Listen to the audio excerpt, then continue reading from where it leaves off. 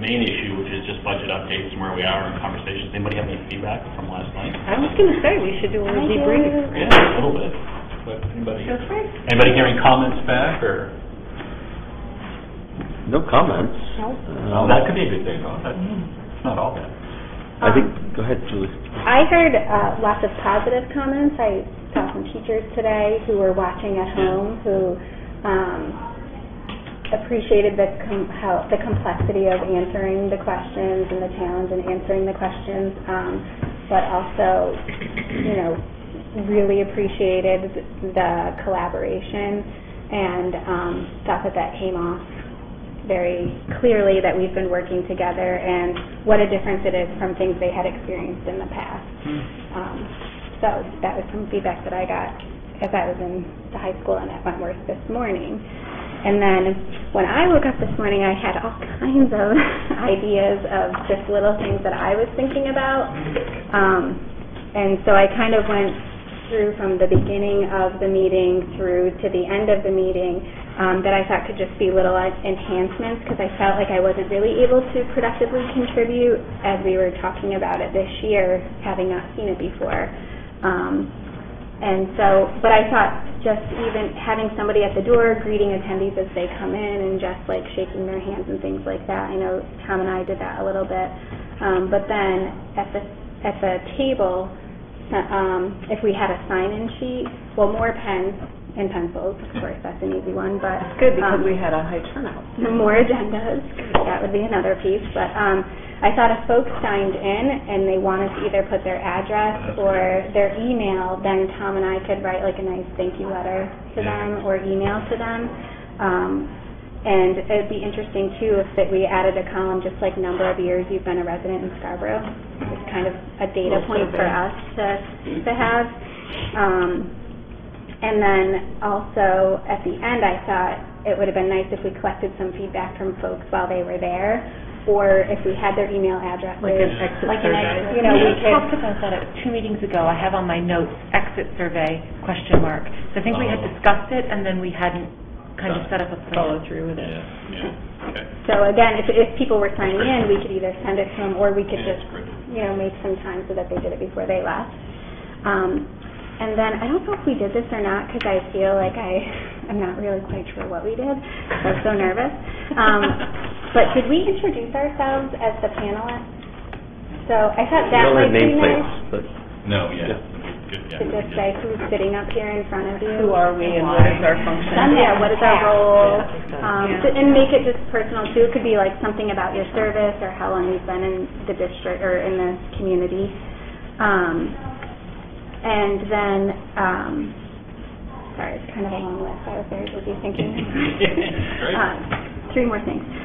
Just thanking the people who helped contribute to the setup and the development of the whole planning, because I was thinking about, all the folks that went down last week just to make sure it was going to be smooth, and then the IT people, community service, and acknowledging maybe the town councilors and the school board members who were there. Even if it was just, your town council members out here, or even by name, having them stand up so folks could just put faces to names, and really using it as an opportunity to connect with our community in that way. And we also had lots of staff who were there, so I thought that would have been nice to acknowledge that they were there as well. So that's my thank you bullet. And then we had 30 questions, and you had 48, something like that. And I know then there was also questions in the audience, so I thought that was really great that we focused on the questions in the audience for the folks who were there. But then I thought it might be interesting to say if each panelist had like a question that was submitted that they thought was really important that we answered. So we kind of would have like Tom's pick, Julie's pick, Jody's pick, Peter's pick. That could just be another way to kind of go at the questions, because there's so many of them and you can't get to all of them. Just another idea that I had. And the last thing that I was thinking about was the question about, the questions about how can we communicate better, which I know sometimes can feel frustrating because we all are working really, really hard on that piece of it. But I was just imagining if on the budget portal, we had like a table, and maybe it could look a bunch of different ways, but we could have like town, school, municipal maybe, or think about what that would look like. But maybe we would kind of differentiate the types of communication by, if you're looking for the big picture view, here's these items, you know, broken down by like town, school, collective. If you're looking for written detail, you know, you could access this memo, you could access the budget book, you could access whatever. If you're looking for line item details, like these are the places you would look. And then maybe if you prefer to listen or watch, like here's the video link. I don't know if that would be helpful in navigating all the information that we already have there or not, but I felt like we talked early on about the way that the portal is set up, and we needed to change it up so we could archive the older stuff and then have the newer stuff up front. But I do think that it needs some organizing, because the way that it's set up now is sort of like a news feed. yeah. And so whatever the newest thing that we post is on the top, and then you have to sort of figure out which little story bullet it is that contains the information you're looking for. So Julie and I had talked a couple weeks ago about trying to connect with Sean Bushway and maybe come up with a different format, but of course everything else has sort of taken us off in different directions. But I think it does bear some looking at, to organize it so that we keep telling people, hey, go look here, this is where you can find the stuff, but if we could make it more accessible once they get there, it would be great. Yeah, and I was just thinking about the different ways that people learn and the ways that people are comfortable. Like some people would love to come to a big budget forum or to a meeting like this. Others would be horrified by that, but they still want the information. So kind of just thinking about like the different ways that people like to get information and organizing it. That way, even if there was some redundancies.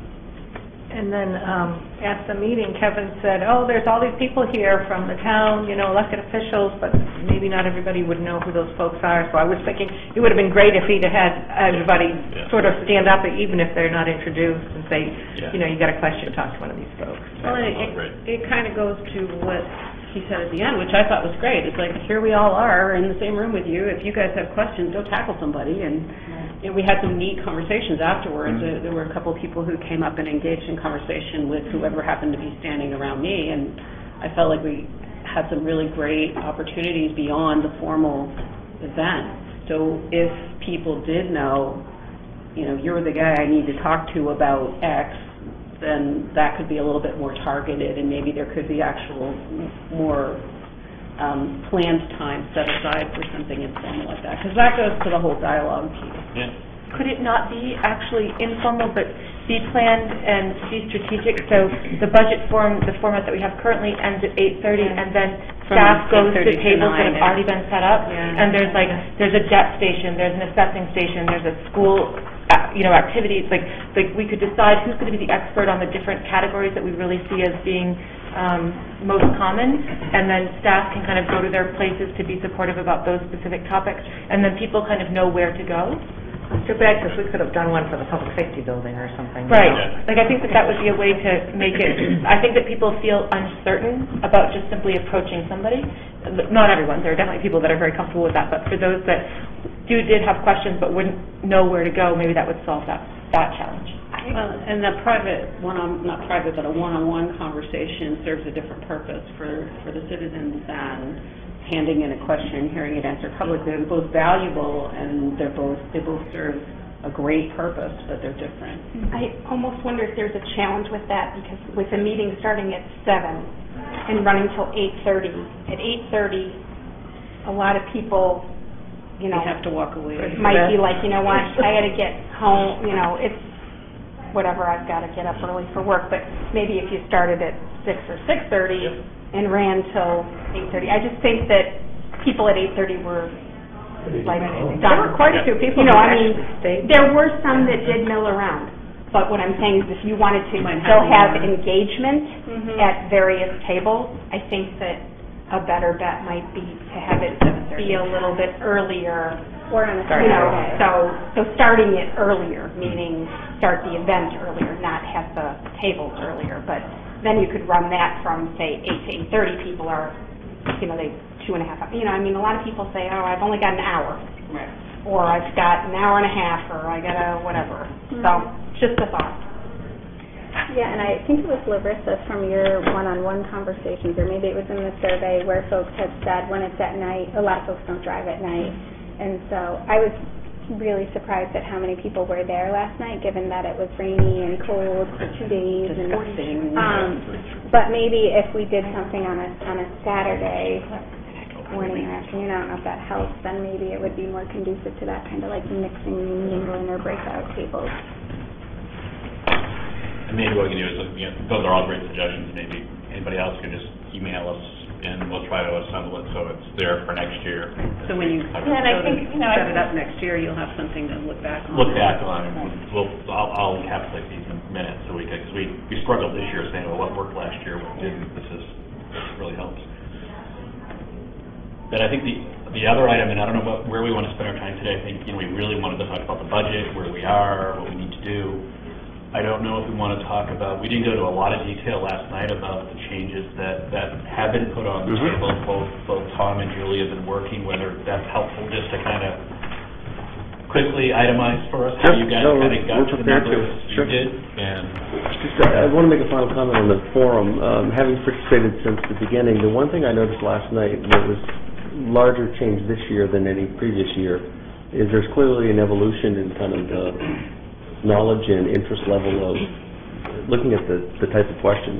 And I'm not so sure the format that we're using is the best way to convey some fairly detailed information. And I know at least for me, I didn't feel as though I was able to really kind of fully answer the question, really because they're quite thoughtful and deep and require a reciprocal response. You really need a chart or a graph or a... So we'll do that through the written responses. Hopefully people review them, but that format, I think, if this trend continues, is going to continue to be challenging if those questions aren't kind of very specific to the budget request, this kind of factual answers. They're more almost philosophical or larger in nature, and frankly are beyond any one of us. They're conversations that this group will likely to have over the next several months. I felt the same way. I thought the questions from 2 years ago were very sort of budget-centric.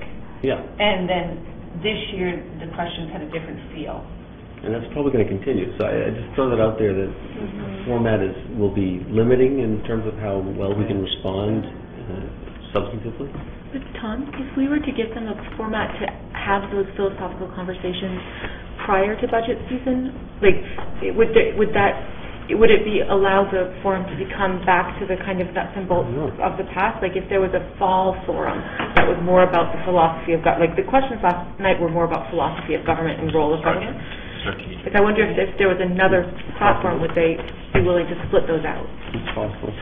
Another way you could sort of parse that in sense of timing would be to, if you're keeping the same structure, perhaps you could allow questions to come in earlier. Now, this year, of course, we did, and they didn't come, but if there were questions that required a lot of research or follow-up or, more structured feedback, and we knew that, say, 3 weeks before the forum, perhaps we could have a printed document that would have some of those charts and graphs and that would be available I at don't the have time the that answer. people came So together. that was my feeling last night. And I do want to compliment Jody and Peter. I thought more than any past year, and this is no criticism on past finance chairs, but yeah, sure. Is there one here? Right? But it may be semantics or but having them stand kind of Next to co-equals one and another. kind of share back and forth, I think that just kind of furthered what we've been talking about and trying to model. So, good job. And Kevin didn't. See, we set the stage for them. You did. Not even going there. So here, let's start this around. How many members of the public were there? 32. Oh, I was told 48. No, I was counting if you took out staff and spouses of staff, we decided that they As could well not as count. school board members. I'm sorry, your spouse was the one that caused the discussion to have to happen. Citizen of Scarborough. I beg to Staff differ. decided Citizen that of Scarborough. the spouses were there in spousal support roles more than citizen roles. But and she's therefore also did not staff, count. so there was a kind of a double Yeah, count but there. it's not triple counted. Oh, yeah. An employee. All I care about, Of does the anybody district, win not- wager, or is everybody She else? wouldn't have Everyone bid too low. Everybody Everyone, bid too low. Joanne Sizemore said 50. oh, Yeah. okay, She the was only the one. town. The rest of the staff got knocked out. Throw the challenge flag on the statistical analysis, that's all. All right, so As the engineer on it was column 28? 5. Yeah. Oh, 32. And you get a yellow card. Yeah, throw me the yellow card. Yeah, I mean, that's fine. there's got to be a better way, because there was a lot of officials just sitting there doing nothing for 2 hours. And that's not a very productive use of their time. I mean, absolutely nothing. So, Nice to show support, but but really, I mean, that's, for them, it was a waste of time. And so I think you have to really say to yourself, wait a second. And I think that goes to Tom's point. In years past, we've called upon Jen Lynn from the IT department to talk about one-to-one computing, or Bobby, the can you come fire over? chief. In rare occasions, I mean, that was the one. That was the first year. I'm guessing 90% of the questions are probably fielded, certainly at the table, and probably 80% by the superintendent and the manager. So, point's well taken, Bill, that maybe. Really, I mean, I came away, I went home and I said, what did I take away? I said, well, I took away the fact that the town manager and the superintendent are quick on their feet and articulate and answered questions well. And I said, didn't really take away a lot other than that. And I thought they did a good job, and that Peter and Sean, the people who otherwise contributed to it, were complimentary. But it didn't have a lot to do with the budget. It was more philosophical. That's kind of, I went, whoa. Peter, would it be helpful to, I did grab your slide here, it's the same, it's just higher level information. Yeah, I think we also get Do kind you want me of to send that around to you? further detail, and then maybe Okay.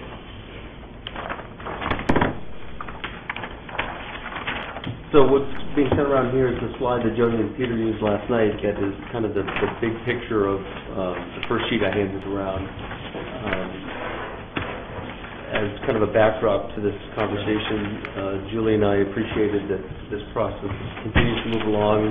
We've got some dates that are quickly approaching that we're not going to change, and frankly, we've got a lot of work to do. So I think the last time this group convened, I suggested and you all quickly accepted, I guess encouraging Julie and I to put our heads together and come forward with a bit of proposal. And I was very pleased that Peter and Jody were willing to at least advance that on our behalf last night. I think it would have been a shame not to use that opportunity to put it out there. But we appreciate that you might be interested in looking under the hood and understanding kind of how we got to where we are. So the second sheet provides that detail, and it's a lot of the territory that will be familiar to you, I suspect. But I can say for my part, and Julie, you can speak for yourself, we offer these up feeling very comfortable in terms of revenue estimates. On the expenditure side, I've been careful that I don't have all the detail yet from my staff that we'll be able to do this without reducing levels of service. I think the next round we're going to start to get into those conversations. And I'll let Julie speak to kind of the big picture of your impact, and we can talk about the details as you like. So I think similar to what Tom is saying, what we really tried to do was project tighter. So we looked at refining and reducing our salary and benefit projections, and so that we were able to find some dollar amounts there. But we also, what you see is postponing the shift of the capital improvement to operating for the tech refresh, so that's a part of what you see there in terms of the reductions in expenditures, in the increases in the revenues. And then we also looked at reducing staff professional development line district-wide to decrease our expenditures, and revising the utility projections. So it's really, the bulk of this comes from tighter projections. And then booking the MLTI revenue that we're anticipating for the reimbursement of the devices, as gentlemen presented to the Town Council Finance Committee at a recent conversation we had. And of course, the big, I feel like, gift from the universe for us is our health benefits. So we were projecting our Anthem premiums to be at 5.5%, and they came in at 1.21%. Our Delta was projected to be at 3%, and that also came in at 1.2%. So that in and of itself totals $251,000 of this $871,000 that you're seeing here at the bottom. So I feel really comfortable where we are. I think it's important to note that tighter projections means less fund balance at the end of the year. But given the curtailment that Tom and I both put in place as of Tuesday with our staff curtailing all non-essential spending in this current budget year, I'm hoping that'll allow us to keep a healthy fund balance as we start planning for FY19. Can I add one item, Julie, that you might want to speak to is that we did take a look at the new investment proposals, and while there was a sense that pretty much everything we put on the table there with the reallocations was strategically valuable, we did take off one of those proposed, the 0.5 FTE for the athletic trainer position being increased. That's a piece of that larger refined salary and benefits number that you see on the full municipal sheet. Yes, thanks for adding that. And then just simply on the town side, excise tax, this is something we flagged at the front end of this. We continue to trend well. This estimate for another $200,000 will actually be exceeding that in the current year. I'm comfortable bringing that forward to you. The homestead exemption adjustment really recognizes what current state law is. It's 62.5% rather than 50%. Out of the gate, the proposed budget was at 50%. So barring a change through this legislative process, that should be good revenue as well. So I'm equally confident in bringing that to you. And then as Julie mentioned, and this is a point of some discussion around this table, I'm sure, is our initial intent was to fund more capital using appropriations, and the question is whether this is the year to make that shift. I think to a person we all agree that that's where we need to get to. It's a matter of when can we do it. Can we shoulder it in the same year that we've got some other challenges. So what types of things did you shift over from appropriations to? Ruth does have a detailed list if you want to see it. We've tried to be thoughtful and careful in terms of what those items are. There was an infield drag rake. Not sure what that is. Some police thermal imaging cameras, some traffic monitoring cameras, heavy truck lifts for public works. There's a fairly hefty furnishings replacement and renew for the school department. Individually, probably not, but they're kind of like the laptops. You know, when you bulk them together, they're bondable. And some pickup trucks and box trucks. So all of those total together equal to $298, and then we broke it out between how much was school and how much was allocated to the town. No, keep in mind, we would be very careful and thoughtful about how long we finance all those items. The ones probably less than 5 years. They probably would be all of varying lengths. They would never exceed the expected useful life of the item. So though they're financed, it could be as few as 3 years, frankly, depending on the item. It could be 10 years in other cases. Not unlike the way we've traditionally done it, frankly. Again, it's not exactly the way we want to do it, but it's just a year to make that conversion.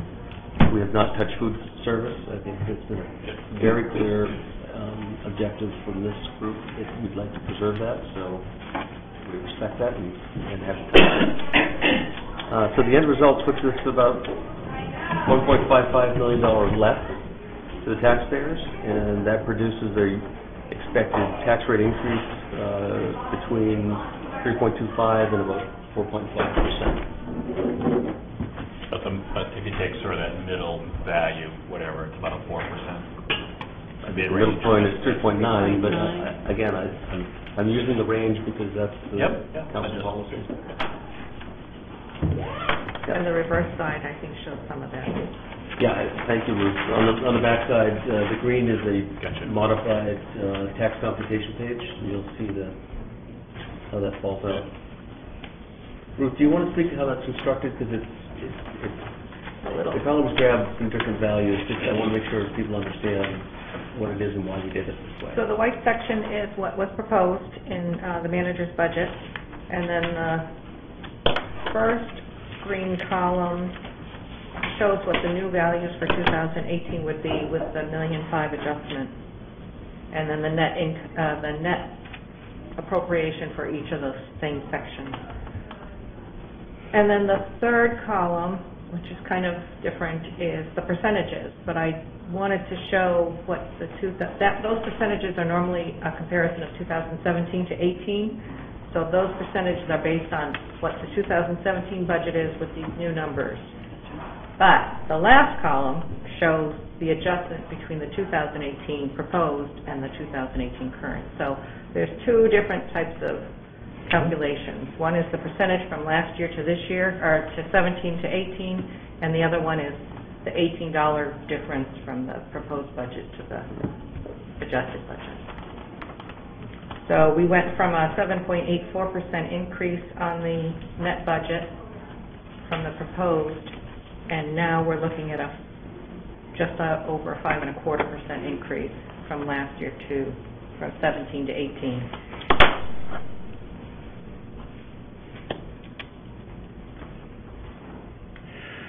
Any sense or not, but So our goal was to get this conversation to a different point. I think we've done that, and I think we offered up with good faith and conscience that it's doable, that it really kind of embraces all the sorts of things that have been talked about refining our projections and really being very careful about what we need to run our operations, but stopping just short of cutting into operations. And so Tom, I know you and I talked a little bit about it yesterday, but so if we take that mid-range, which is probably, historically, that's sort of where the property's value assessment shakes out. As I said, it's about 3.9%. To get it to 3.5%, it would be another $275,000 adjustment, something like that, approximately. That's the right order of magnitude. We can be more precise with that if you like. And then to get to 3-ish, it'd be, more in the magnitude of 550,000 or something like that. Ballpark. So I don't know how folks are feeling. I mean, I know just personally, I've gotten a lot of emails this year, more than in the past, and from different, and I'm sure everybody else will see them. A lot of people looking for that, that 3+ quarter. Is everybody comfortable with where we are? Do you think we need to be someplace different? I guess would be the question for everybody around the table. There's some tough choices from, I think Tom and Julia, what you guys are saying, you're comfortable with this really doesn't impact services particularly. I mean, there are some pain points, but I think the last time we had talked anything beyond here, there's trade-offs and consequences to decisions, and it's just something. I think our goal is to try to get this passed the first time through. I think that's healthy for the community and the right thing to do. So just trying to get everybody's sense of, are we good, or do we need to have more? And just whatever people think, maybe just whoever wants to. I'll go first. Put the toes in the water. Yeah. So I had a bunch of questions for today that we've actually pretty much addressed through the manager and superintendent's report. Are we going to agree that the mid-range is what we're going to use for projections of revenue or assessed value? It's more for the council. I'm comfortable either way, but I'm kind of looking at, because that's a wide range of tax increase from 3.25 to 4.5. It's a 4.6. It's a big range. So if we want to settle in on, we're going to use that midpoint. I'm comfortable with that because that's the 3.9 number, the 3.9 projection number. You follow what I'm saying? Yeah. So if we use that midpoint projection number, and we're comfortable with that, I'd like to see, and Peter, your question answered that, to get to 3.5 would be another 275 reduction. So I look at this a couple ways. I mean, it's easy for us to sit around the table and go, 4 is a good compromise, that's great. We'll pass it through the council. Will it pass the vote? Right. And I'm a little, probably, I know you're all going to be shocked, but I'm a little pessimistic that would be the case. I think it's going to be a pretty uphill battle if we come out at 4%. It's going to be tough to sell that. I think 3.5 is something that I could be comfortable with, and really kind of sit down and justify the fact that considering what's happened and where we're at and all the things that have happened so far, we're not increasing any investments this year. We'll take some out of CIP, but 3.5 is a reasonable expectation. It still gets us looking at your 10-year trend of tax rates, which I thought was a great chart last night. It still gets us down, reasonable, respectable area, and I think that's a good chance, a better chance to pass. One thing I do want to bring up is that whatever we put through and whatever we pass, if it doesn't pass in June, the municipal budget's closed. We're done. So, if there are reductions that need to be made, how are we going to address that? Because if we're at 4, we put it out there at 4, and that's what we're comfortable with, and that's the consensus. And I'll support that if that's what the consensus is. And it fails. Where do we go from there? Puts all the pressure on the school. It really does. It really does. So I think that, in my personal opinion, to get us to the place where it goes the first time and goes well, I'd love to see, I hate to say it, but tighten those screws just a little bit more to get us to that 3.5% in the mid-range, and hear what the repercussions of that might be. And that might be part of the justification for not going there. But I at least would like to see those numbers and hear what staff thinks would be impacted by doing that. Because personally, I think that's going to be our best chance to get it on the first go-around. I could be wrong. I hope I'm wrong, but hope and faith in no means of a good strategy. I don't know where I've heard that before. It's from the other 4 budget seasons, I think. Perhaps. Yeah. So that's where I am. Anybody else? I think that was right. I think I'm kind of right with you. As far as the outlook that Chris just gave, I think is absolutely correct. I'm reserved at this time to say where I want to be because we have not reviewed a couple of budgets on the town side, and particularly, Tom's going to crunch down there, but I've said for years, community services is a enterprise account, enterprise budget. It's consumer-driven. There might be revenue opportunities within that budget. People disagree with me. I've been fighting this argument for 15 years, but the fact is that is a cash driver. You can get more revenues out of that. So I want to kind of hear the story again this year to see where we are before that. And I apologize because this is only the first meeting I'll be able to make, maybe the second.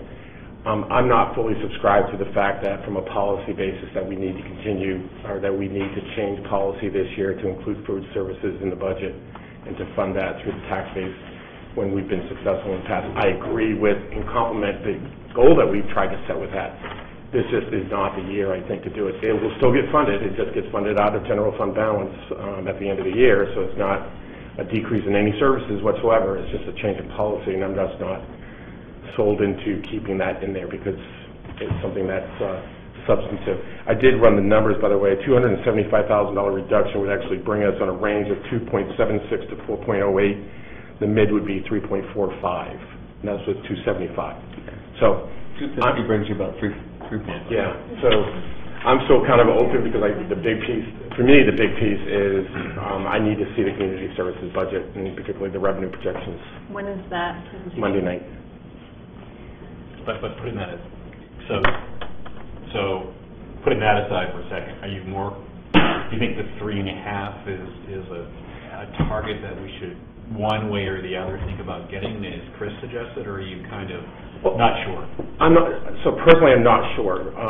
And the reason is because I want to understand that it depends on where you're going to come up with. Well, right. So are you thinking you can increase revenues enough maybe that you might not have to make other choices to offset that? And the downside on the community services budget, which I recognize, is that when you increase pricing, you can sometimes cause them to decrease in the demand. But- although this community has never seen a decrease in demand in community services. But there's also scholarshiping and all kinds of things that they avail to that kind of thing. So if they went up $5 or whatever it might be for soccer, Yeah. am I as a parent crying because it went up $5? Probably not. You've got 500 kids doing that at $5. It was a little bit of something. Yeah, so the past history about this, just to give a kind of a high-level overview, has been is that because community services takes care of hard assets that are shared, there's always been a belief that a portion of that cost should be shared in the tax base and not necessarily paid for by consumer pricing, the fees. So the field maintenance, and other than just generalizing that one area, that's kind of where, over the last 15 years, the conversation, and by the way, 15 years ago, community services was, probably 50% funded by tax base, and so they've done an extremely good job in getting closer to 100%. I think they're at about 86. 86, I was going to say 90, but... Yeah, the final 14% are stranded costs. They're wrapped up in this building, this municipal building, and its operations fall under community services and grounds maintenance. And keep in mind, the quid pro quo is that we get use of courts and fields in exchange for maintenance. So that's the shared relationship. We do get something in return. If we didn't have that, arguably we have to build or rent our facility somewhere to run our programming. So the final 200, that final 14-60% is stranded in my view, and will be very difficult, if not impossible, to ever close that gap. But you've heard me say that before. And I'm smiling because I'll keep saying what I say too. But to your point, so do I want to see the... I'm right and you're wrong. And you'll keep saying that. And this is all part of the humor. Yeah, exactly. This is the humorous part. What I heard today was that there's a request for managers to go back and sharpen that pencil again. Mm-hmm. So I'd like to see what that is. As well as the council's finance committee needs to sharpen its pencil with, you can't sharpen a pen, but you can sharpen, particularly with community services. And if there's other programs, so as an example, maybe this is not the year to increase the senior tax. There is an opportunity to just flat fund that. I don't know if I want to do that, but there's little pieces that I kind of need to. Right, but let me ask just a couple of questions so I can understand what the playing field looks like. What's the differential if we did not fully fund the lunch program? The amount that is budgeted as tax revenue is $200,000. And what would it historically be if we hadn't changed the policy to? It's varied considerably, but it's never really been more than about $75,000. So roughly $125,000 there. Yeah. We had $25,000 in this year's budget. But the rest has always come out of fund balance. Okay, so that's not an insubstantial amount. No. And how much do we have left over in senior property tax relief reserve fund? Escape space, 30 or 40,000. 30 or 40,000. Left from this year? Oh, I thought it all got See, spent this year. whatever it hasn't been used in prior years, Ed Blades was the one who said, let's set it aside. Yeah. And we did, and last year we funded it at $75,000. Right. And spent $130, but we had that reserve. You had a little, So now we still have 30. Fund balance. 30 a check. 20 or 30, I 30 will have to check it. I don't really remember what the exact amount was. Ballpark, though, is I think 20 or 30 maybe. 20, 30. So But we did increase the budget this year. So we have 130 back in, which is the traditional number. So there's maybe 30,000. I'm really, really, really uncomfortable touching senior tax money at this point, because I think what we're seeing. Limited on a line item basis?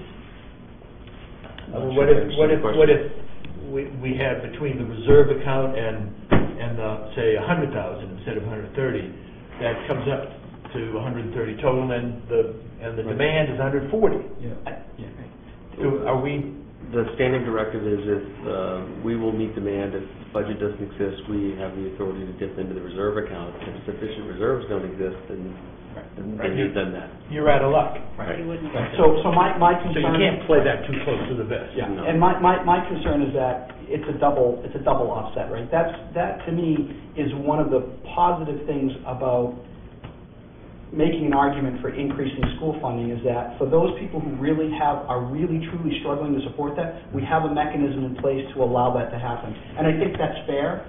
I would be very cautious to offset that piece with... You're playing with more dangerous... And I wasn't suggesting that we do that. I just... I'm going to rely on Tom to look at that and then make the I just recommendation. needed to know where some of the push could be, so that because my sense is similar to all three of you is to get south of 3.5 gives us a dramatically better chance of first, and I would be very comfortable having the two senior administrators, superintendent and the town manager, confer on the best ways to do that, to make recommendations to the school board and the town council. Yeah, and I think your suggestion was great, but I just wanted to hear from everybody that is a reasonable target, and I think we've kind of weighed in, so I don't know how everybody is feeling. For me, with Sean's comment about the nutrition program,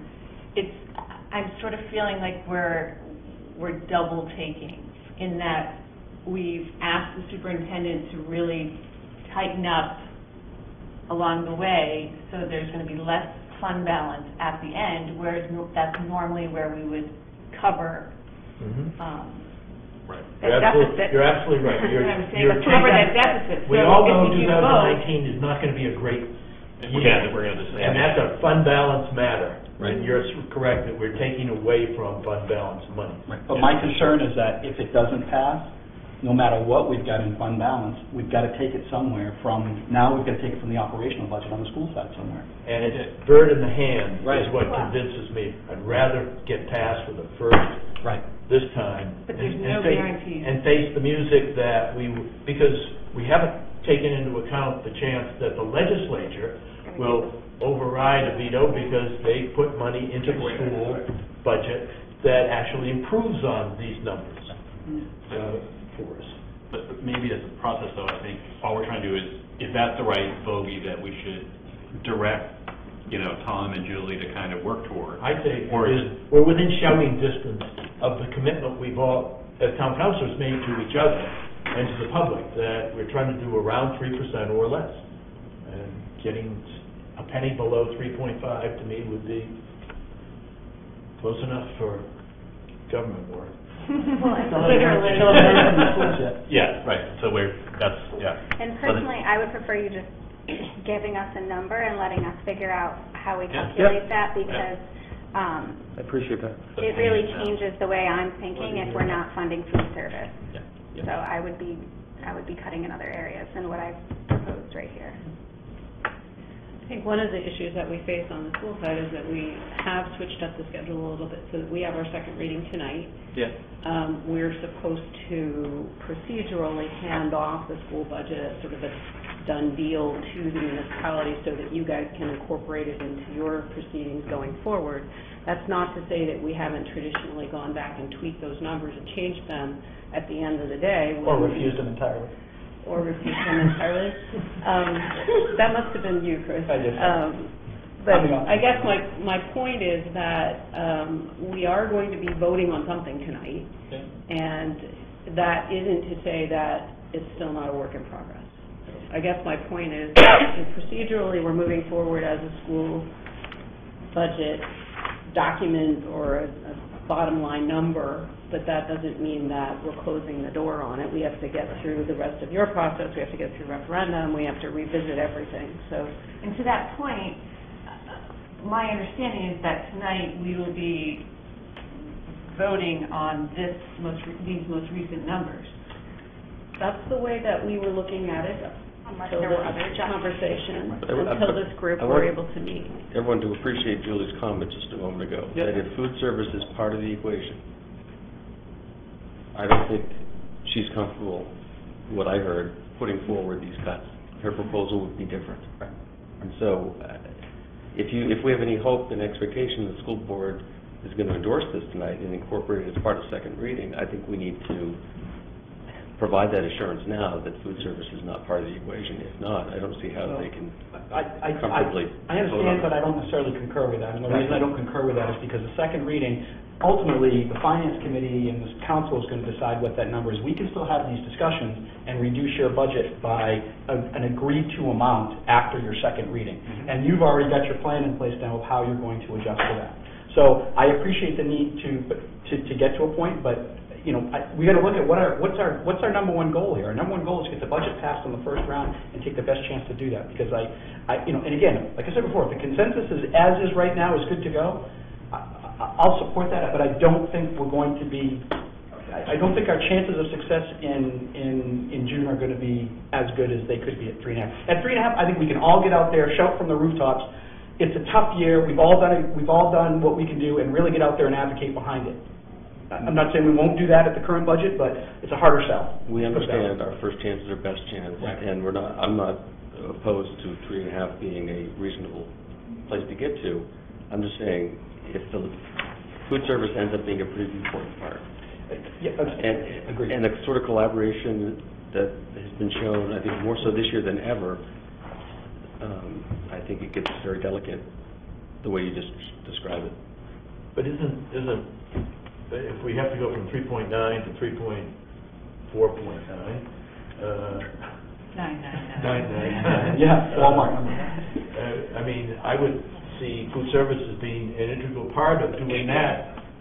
Yeah, it's true. It uses up fund balance and makes the 2019 budget that much difficult. But it's first in the hand. We do it now, and that's sort of what goes further into what Julie came up with for cuts to get us to 3.9. And I'm looking just on the school side. That then it goes a long ways towards the part that would be the school's part of going from 3.9 to 3.9.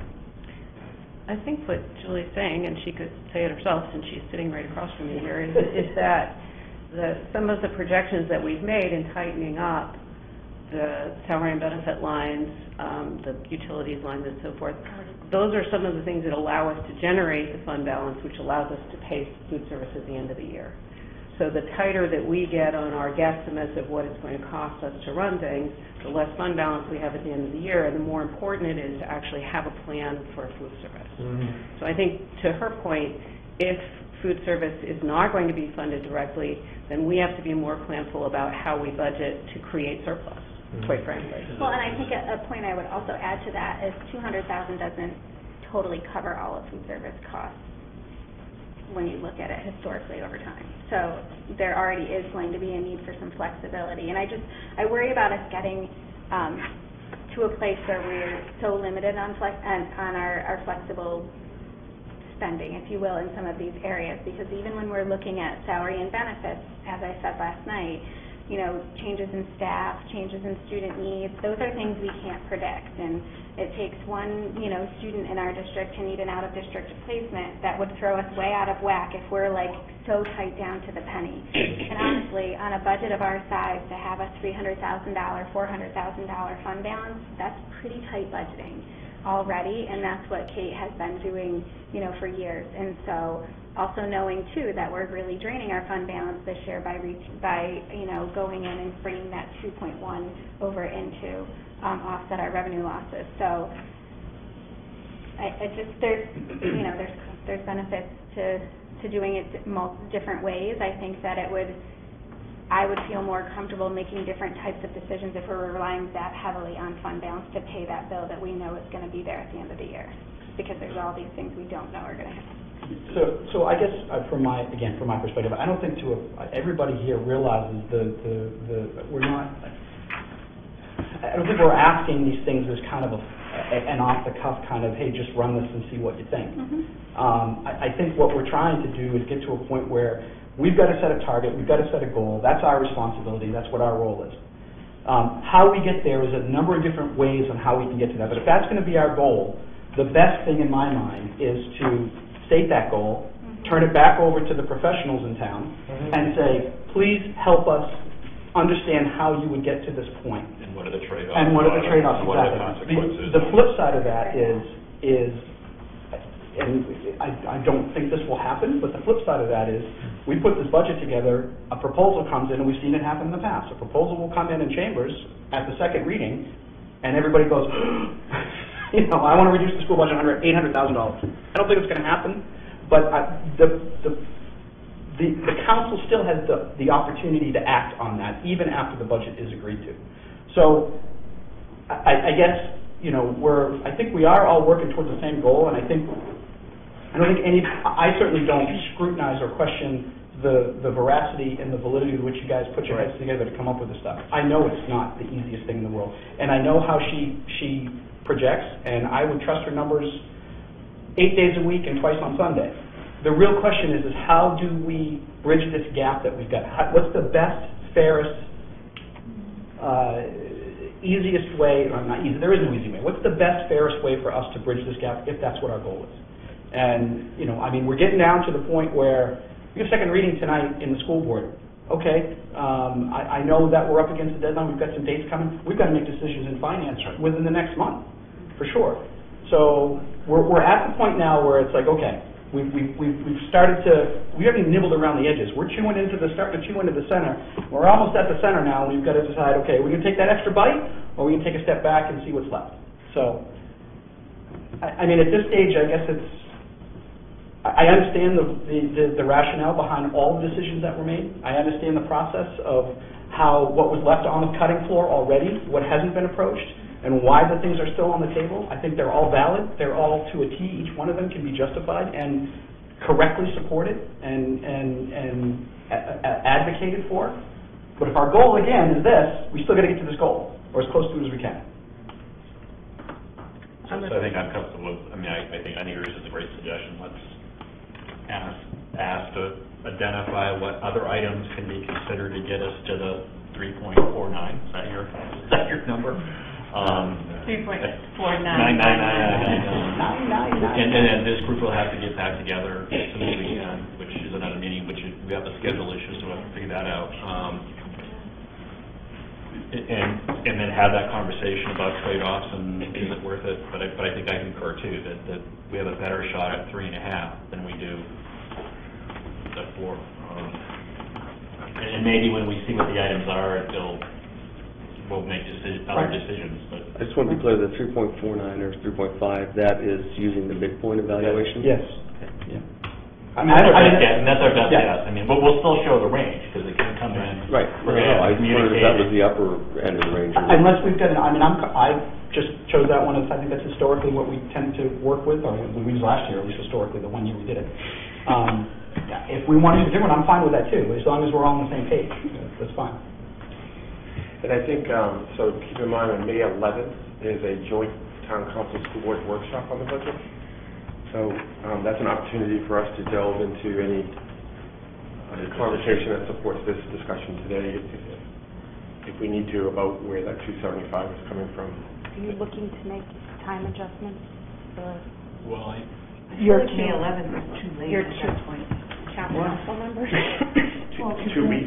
That was a week before your final vote. But I think the goal, personally, I think the goal of the 11th is to say, here's where we're at. We're done. We're presenting it as we're all behind this. This is the work we've done. Let's get out there and move this forward and push it. That's my approach. I think that's how we did it last year.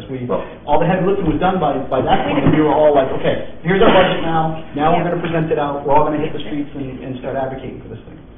I don't think it was it wasn't a negotiation at that point. But if we're saying that's going to be our next. I'm sorry, You know what? May 10th. That's the joint town council school budget workshop, so that's everybody. Right. On May 10th. And then the 11th, this group has a joint town council school board finance meeting. Yeah, I'm just looking at what I've got on this lovely Easter egg. Again, I think to me, I have the utmost confidence that staff is going to come up with they're going to pull a rabbit out of their hat or other areas and come up with something that is what we're asking of them. Then the question becomes, is that what we wanted? Are we comfortable with that? So I don't. Right, but I mean, I don't know that we want to have that discussion on the 10th as the full council and full school board. Why not? Because then we're still negotiating. Then you just said we could do it on the 6th. So the 3rd is the town council public hearing on budget, the 3rd. Say it again, I didn't The hear. 3rd next It's our public Wednesday hearing. is their public hearing on the budget. Yeah. So then between then and the 10th is just that week. Which, keep in mind, on the 3rd, the majority of this town has no idea that we've already reduced our budget $1.5 million, Right. let alone that we're looking at another $275. So they're looking at it as whatever What are you cutting from people here? are publishing in whatever media that they have. So that's a different dynamic. I think on the 10th, when we have the joint workshop of the council and the school board, it's about getting us on the same page, because we're the ones who then, after that, are going to go out and have to explain why we support this budget. Hopefully unanimously, but if not, at least what is the opinion of both boards. Could I suggest slight deviations? Next week, the Finance Committee is scheduled for Monday night and Thursday night. Yeah. Monday night, it'll be marathon, but you're scheduled to complete all your department reviews, and Thursday was reserved, it was open, it was kind of final deliberations. You could choose to invite the school and have a joint meeting next Thursday night. What time We do have you- school We board. have school board, but what time do you have your normal? We start at 6. So instead of having our finance, because normally we have a school board finance committee meeting from 6 to 7 before that business meeting, we could join. Yeah, I don't mean to hijack the Finance Committee's process, but it We might could be invite ourselves convenient to the- to check that in. I mean, We already canceled too because of you guys, so why not just come up and You're wreck welcome. our problem? You want to just tell us next year what the schedule works for you? Yeah, we'll let you know. So that sounds reasonable, so you're proposing, That's Us joining you on the 4th Yeah. instead. Yes. Well, if you think about it, that second meeting was to talk about Typically, we do policy. a third quarter. If you guys come in with with recommendations for an additional 275, there really is no need to have a conversation about policy, because we've already really instituted policy changes through your own actions.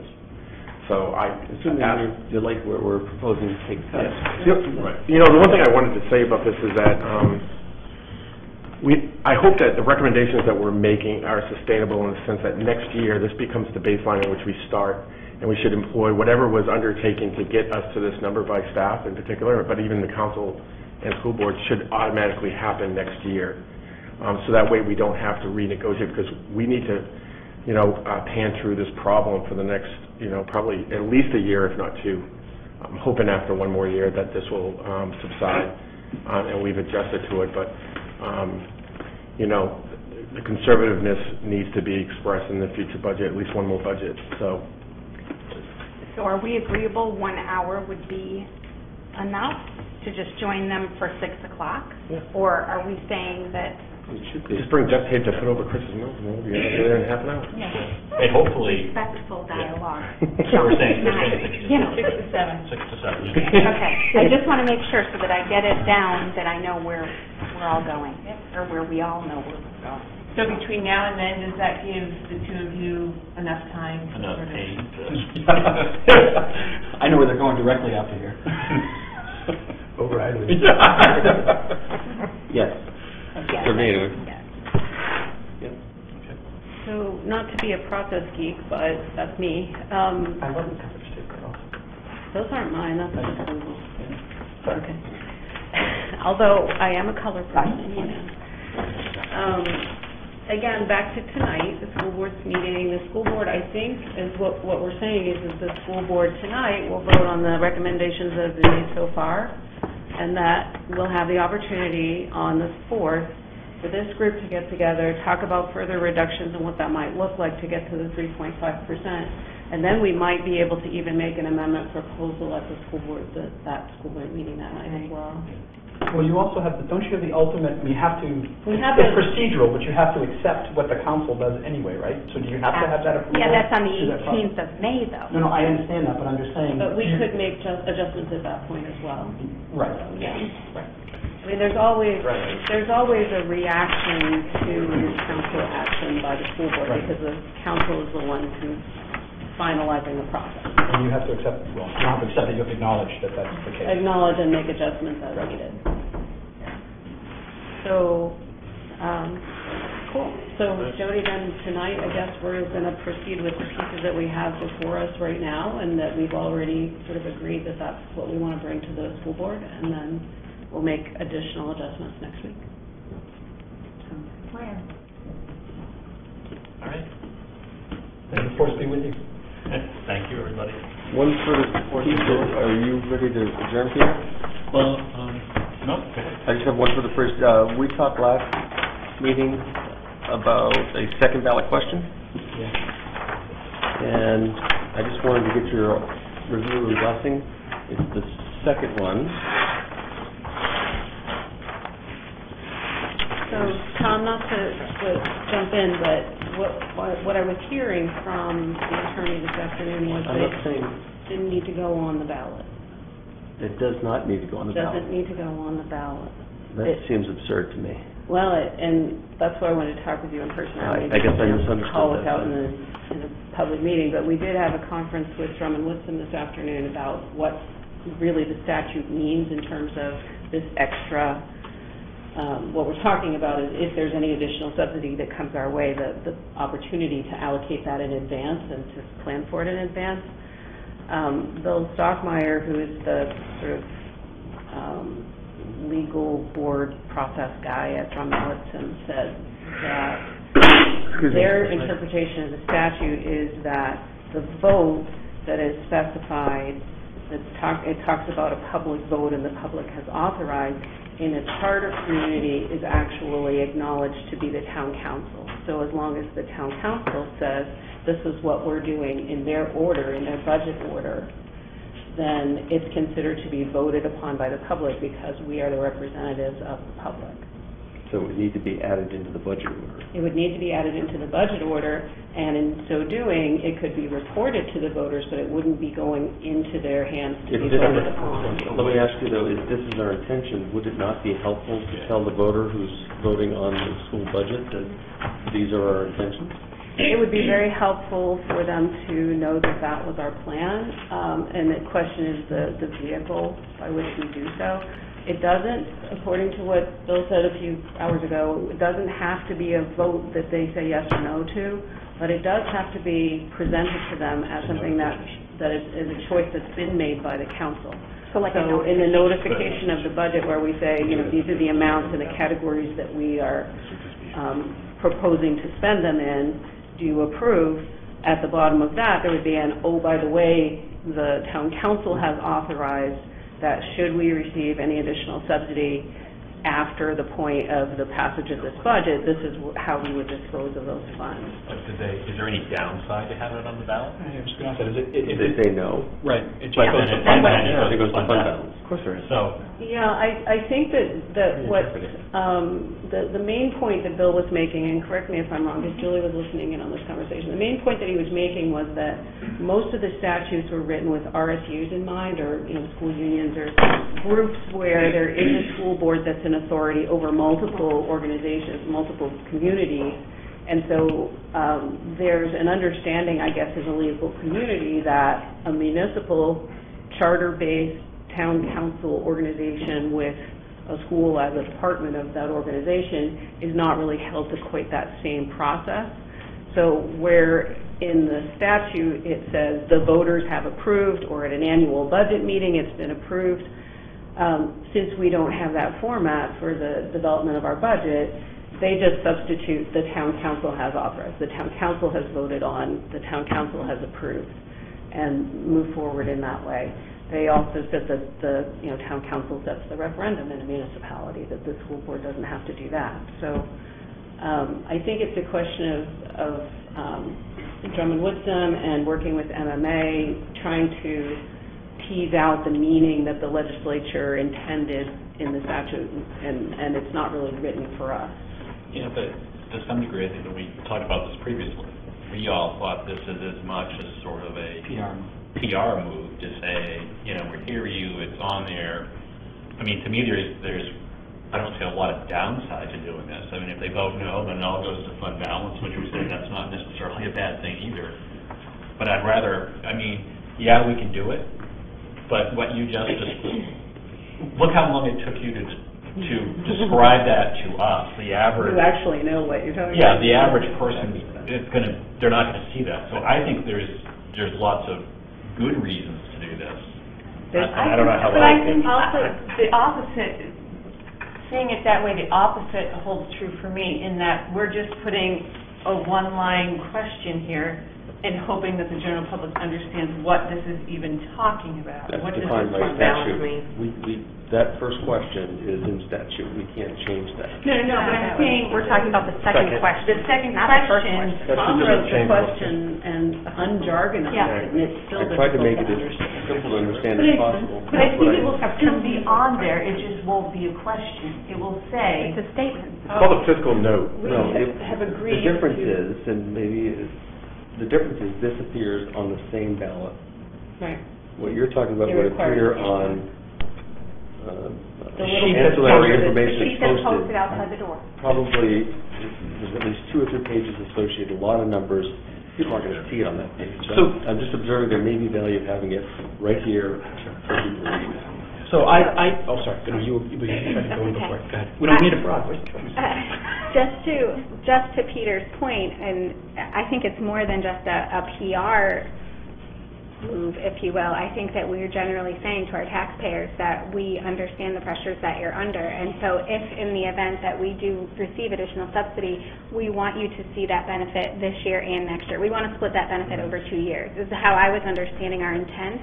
And so I think if the town council makes that decision, we're saying, like, this aligns to our values, and this is why we're making this decision. Where if you put it out to vote, then you're saying to the taxpayer, you decide when this is available, as opposed to us saying, you're the elected officials, the town council, that's part of your decision-making power, if you will. So I did not support putting this on there. I thought it was pretty clear about that one. One of the reasons I didn't is because if somebody's not looking at the process and watching what we're doing and they see this, I think maybe in their mind they're thinking, hey, I'm going to get a tax rebate.